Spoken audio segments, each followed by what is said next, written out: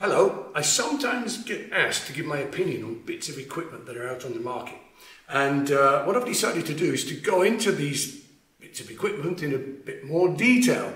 And so I'm planning on doing a series of reviews of mutes. And the first one I'd like to start with is Tatu Mutes, made in Hungary. When I first received this, I was a little skeptical about it because it seems so flimsy, you can bend it.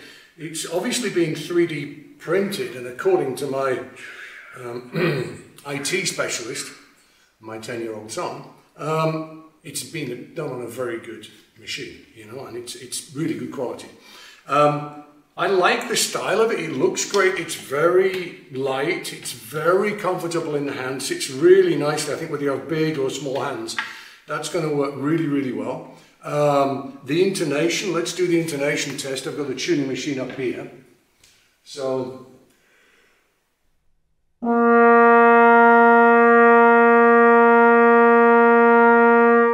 let's see how many, if any, there is an alteration on this. I'm going to try not to look at the tuning machine because I'll try and play in tune if I see it.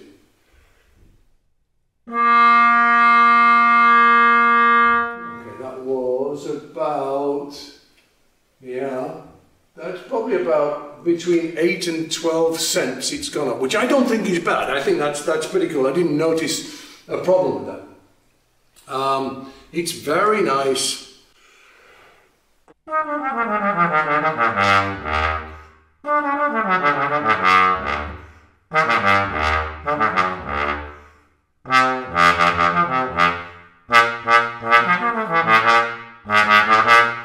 Wow, nice low register. Even with my low register, that works really well. Low mutes are a bit stuffy around there. Not at all.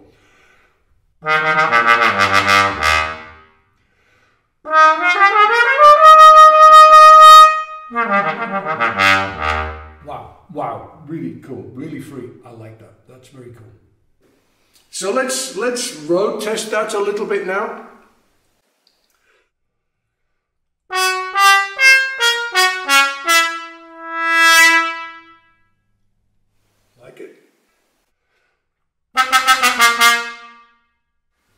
Maybe going a bit high on the B flat at the end, but that's my problem.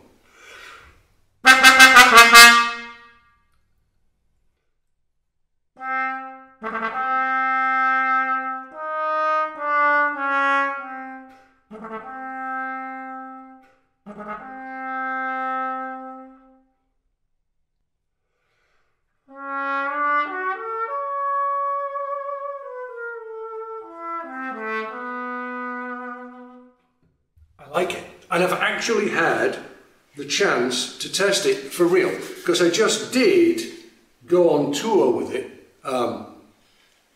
for a couple of weeks, and it was in my suitcase. Now, what I would say is a bit of a detriment. I don't know whether you can see that, but I'm just wondering whether the corks used are a little bit too soft, because I didn't have anything excessive in my suitcase. That happens. We put these things in our suitcase. The only other thing that kind of concerns me about it is oh, do excuse me. I'm just not sure what happens, because it seems so light and flimsy. Have you ever dropped a mute before? I have.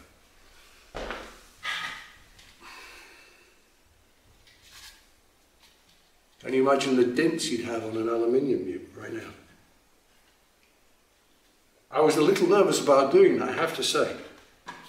That's some pretty tough stuff. That's a hard floor I've just dropped it onto from quite a big height. There's no sign of any problems on the seams at all. I like this. This is a good quality product.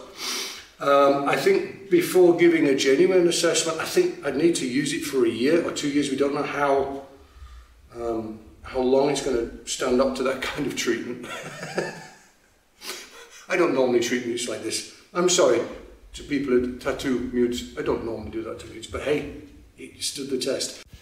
And as a small addendum, after I had made this video, but before we released it, I bumped into a friend who's had one of these mutes for a year, trumpet player. And so I think this photo backs up my suspicion that perhaps the corks are in need of some attention. There's a little design fault there. It seems to be a bit of a weak spot. These retail for 99 euros, and actually I would say that that's good value as long as it's going to hold. I think you might need to look after it a bit better than I just did then.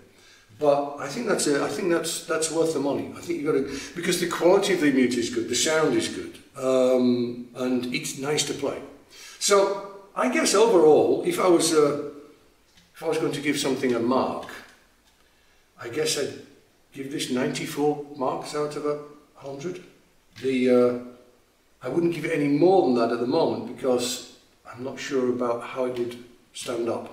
I tell you what, I'll use it for the next year, and if it's still in one piece, and I'm in one piece, I'll give it another couple of marks.